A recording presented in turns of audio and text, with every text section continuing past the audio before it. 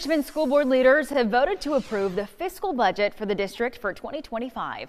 Now, the vote could have an impact on teacher pay raises, year-round school programs, and much more.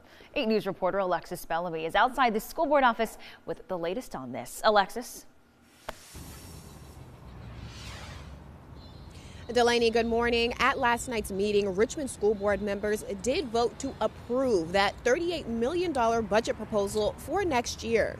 We know that half of that budget actually will cover teacher pay raises and some much needed school repairs. However, that decision was not made lightly. We know that multi-million-dollar deal wasn't made until after, or wasn't approved until after school leaders failed to pass a motion to delay the vote. Some of the items under that newly approved budget are the expansion of the RPS 200 program to other elementary schools, as well as that pay increase for teachers, as well as money for critical school building repairs and more. Teachers who receive that increase will see their average salary go from $52,000 to $70,000.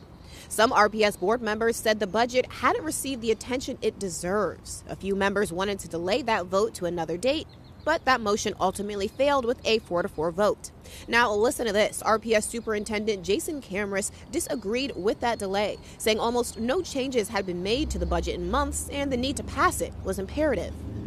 You know, the budget discussion is obviously a very important one, and when it comes to decisions at this magnitude, the devil is in the details, if you will. It is imperative that we adopt our budget on schedule and submit it to the city in an effort not to jeopardize our financial request of the city. Delaney, yesterday's announcement of the approval of that budget comes on the heels of a watchdog group calling for Superintendent Jason Camrus to relieve his position. Now, we know that under Camrus, they say the watchdog group, better known as the Richmond Crusaders for Voters, say that there have been a number of failures under Camrus's watch as superintendent, including the shooting at the Huguenot High School graduation and the George Wythe High School shooting. Reporting live in Richmond this morning, Alexis Bellamy, 8 News.